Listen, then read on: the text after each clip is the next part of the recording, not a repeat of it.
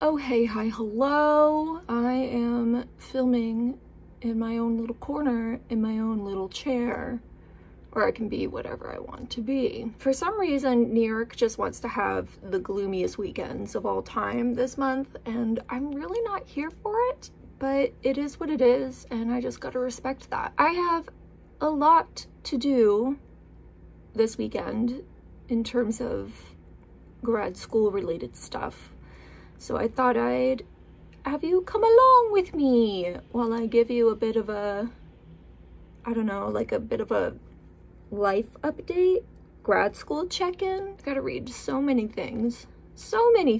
And then I need to work on a presentation that's technically due next week, but I need to send in my first draft on Monday, and I just want to have it almost practically complete before I send it in, so I don't need to worry about it as much for the following week before I present. I'm weirdly sleep deprived, but I slept through the night last night.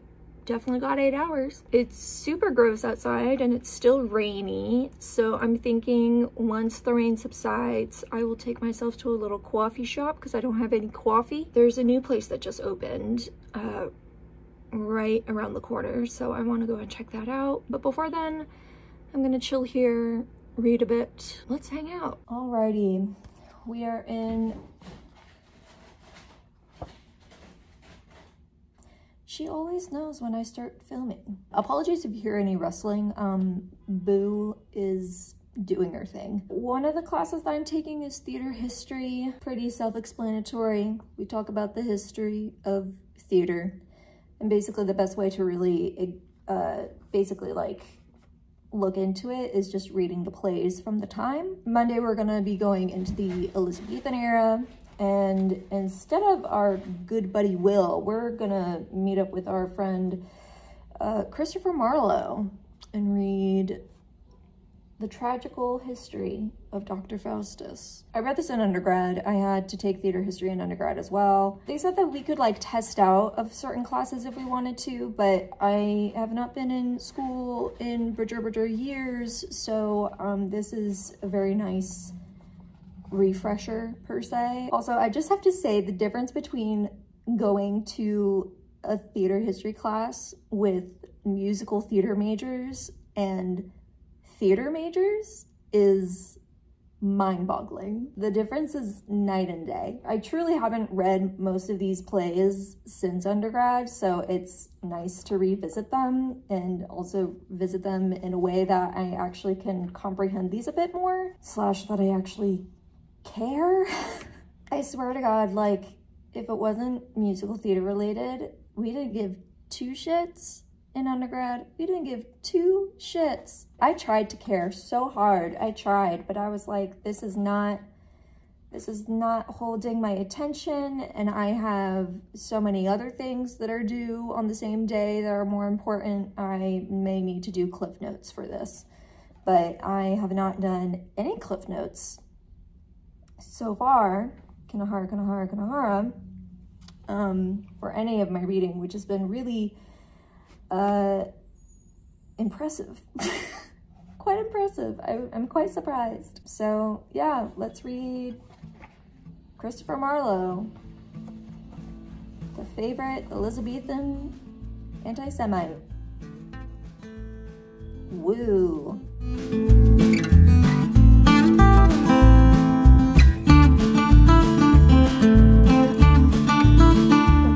So we are about to go to the cafe. I have this like super long dress on that I really like, and it makes me feel cozy, and it's gross out, and I don't really want to feel that cozy while being out in the gross atmosphere. I can't stand my hair at the moment, so we are going with a beanie, representing the rep. Yeah, the goal is to work on my presentation, praying they have Wi-Fi, and if not, then we're gonna read about Vakhtangov. I don't know if I said that right, but he's a guy from Russia. Yeah. Woo!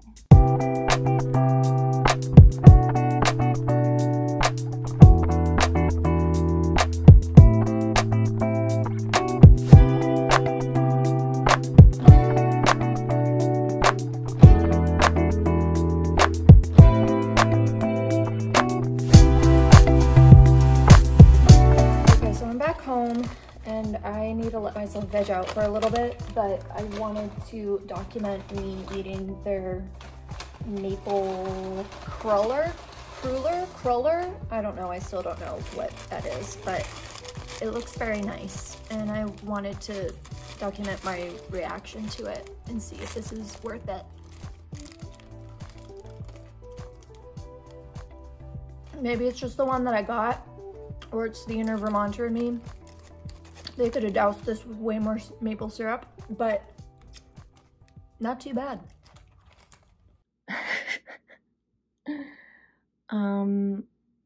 Hello again. So this is a little over a week since I last filmed all of that.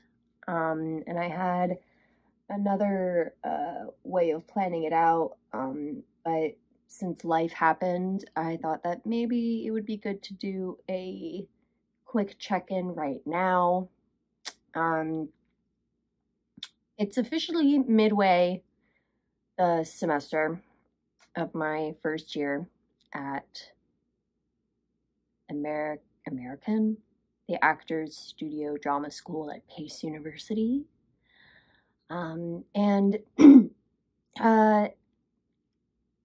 this last week kind of sucked. It was I basically had my first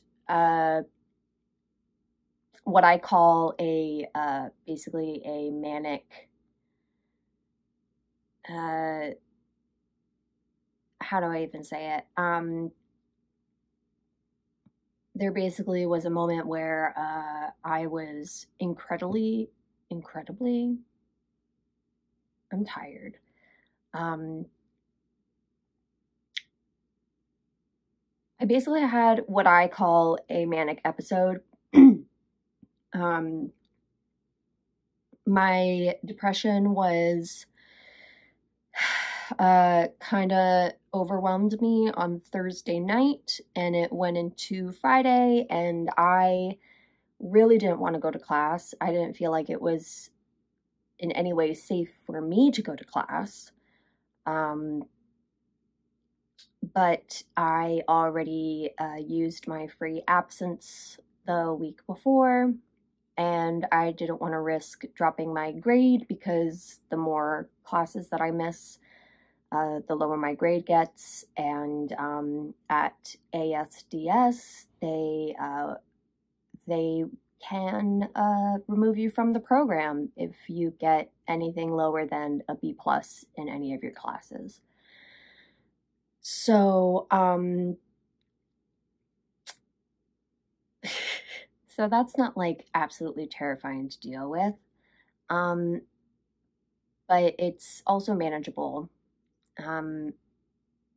But because of that stress, and also I felt like last week when I decided to not go to class due to how uncomfortable I was, I kind of felt a little bit, not guilted for not going to class, but kind of, I got like an email of encouragement, which, I'll just say up front, for someone who has major depressive disorder, I would not recommend sending an email to someone with that, because it feels like a stab in the heart and very passive-aggressive, and I don't like that.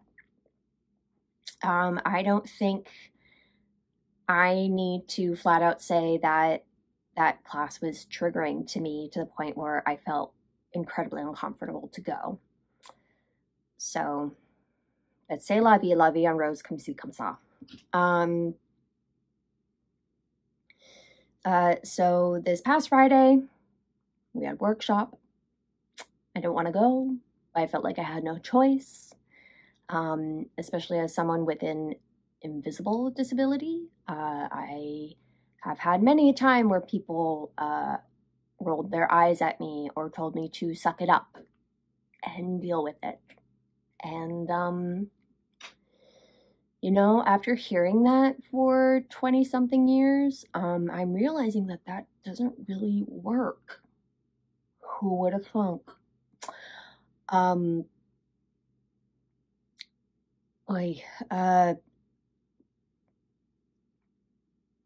So yeah, I was trying to get through the day as best as I can, but during the last 15 minutes,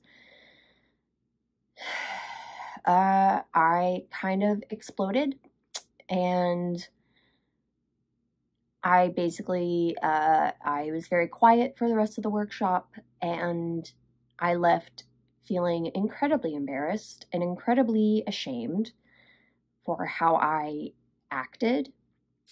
I mean, looking back, it really wasn't anything crazy. It was just me flat out saying I'm having a depressive episode and please don't talk to me. But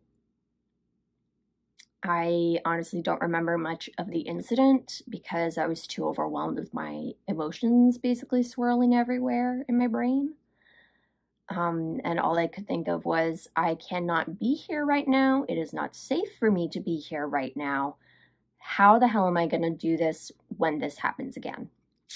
So that led to a phone call to my dad, and that led to an email to one of my professors that I felt comfortable informing what was going on, especially since, because of this, it basically affected my entire weekend, this past weekend, and I did not get an ounce of work done. I spent 3 hours this morning at 6 a.m. Working on my presentation that was due today. So at least I don't have that in the way anymore, thank goodness. It's one less thing I can worry about. And also I was pretty sick, and I thought I had COVID, but thankfully I didn't, and I still don't. So it's been a bit of a rough couple of days. I am learning that I need to figure out how basically to move forward with all of this going on, because me bottling it up and waiting for me to implode at any moment is not going to work in the future after Friday's incident. And so I need to go and I have a plan tomorrow to speak with my therapist and speak with the people at the accessibility services place at the school, because since depression is deemed a disability under the ADA Act, we need to figure out some sort of accommodation for me so that I am able to take care of myself when these episodes happen. And that's primarily to make sure that they're excused absences and not unexcused absences. And I'm really scared about that because either just from my past, either people won't believe me, people will believe me and just say to suck it up in a nicer, passive-aggressive way. Like, it'll get better. You'll feel better if you go. I'm sorry, but I've lived with myself for 30 years, and I know what's best for myself during these moments. And I've learned that the best way is for me to stay home and to be around my cat. And I feel like I don't need to explain that to anyone. And I feel like I shouldn't be proving to everyone that I am, that I live with a disability and that I live with a disorder that really makes a huge impact on my life. And when it's not being taken care of properly, it can get really bad. And Friday, it was really bad. So I am working with my dad and with a professor of mine to make sure that I get the help that I need. Because honestly, out of all of this, like, the one thing that I'm most embarrassed about is the fact that I did it in front of my peers. And I feel like I have a sort of, not obligation, but it's the only word I can think of, to basically be in good shape and show that I'm doing okay and not show my weaknesses like that. To show that I actually do have a hold of myself very well. And so for that to happen on Friday was really embarrassing. Everyone has been very supportive and understanding. But still, I personally would prefer to never have that situation happen ever again. And to do that is to figure out some way for me to basically get excused absences when I am feeling low like that. Because, yeah, my brain is my brain, and I can't really change it as much as I try. I'm taking medication. I have a psychiatrist. I have a therapist. I am A-okay on that front. And I am reaching out for help instead of trying to do it on my own, which I think is important because other people need to be aware about the situation. But at the same time, it's very scary because when I look back at my track record, when I seek out help in these sort of situations, especially academic situations, I usually get pointed towards the counseling center, and then I'm told that I need to toughen up.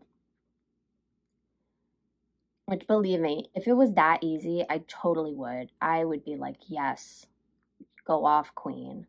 I am here. I am tough. But there are days where I literally can't. And the thought of getting out of bed is too much for me.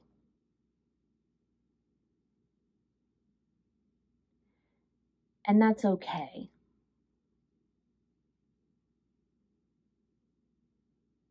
I think that's another thing I need to work on is the fact, like, it's okay that I need to take a day off. It's okay that there are moments where I don't even feel like 20% of myself.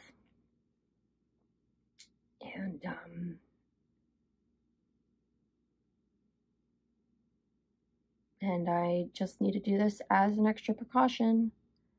And I just hope that people will understand and not see it as me cultivating an excuse to play hooky. Because I'm not doing that. I actually really enjoy going to class. I like school a lot.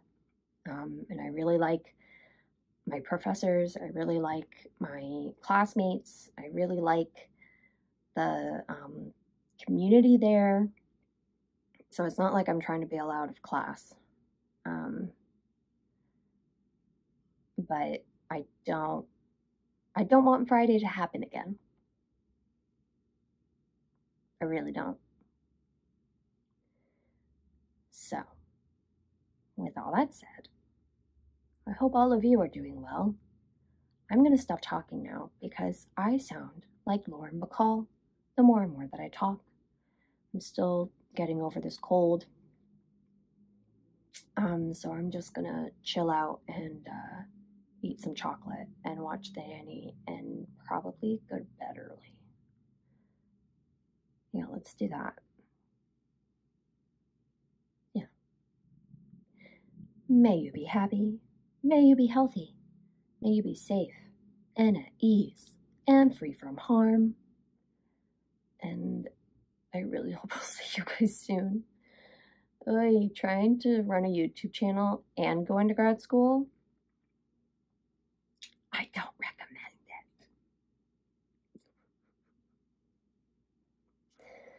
it. Have a good week.